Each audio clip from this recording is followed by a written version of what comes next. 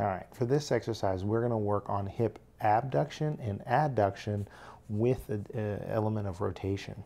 So abduction means we're abducting away from the body. So I'm going to work on my top leg in this exercise. I'm going to lift straight up, and then I'm going to draw a big circle as far as I can, all the way in the front, all the way in the back, and I'm going to continue to work those circles. I'm going clockwise for this first set.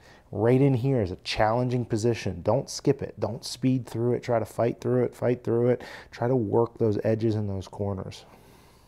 Once you've done the selected number of reps, we're just going to go in reverse. So I'm going to lift straight up, but now I'm going counterclockwise, working that same kind of hard angle forward, just reaching around the clock, making as big a circles as I can make.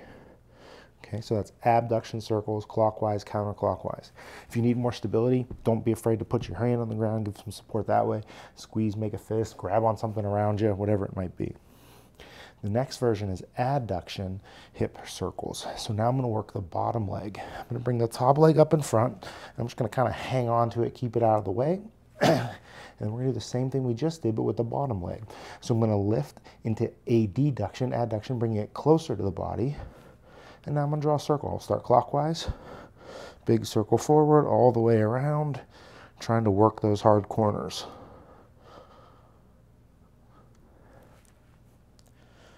And then we'll flip it into counterclockwise. Lift, counterclockwise circles.